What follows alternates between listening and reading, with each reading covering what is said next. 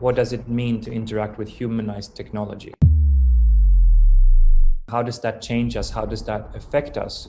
In general, we don't think about it, but we are interacting with humanized technology all the time, especially through our smartphones. This has an effect on us that is subtle enough that we don't notice it as it's happening, but quite significant in that it changes society.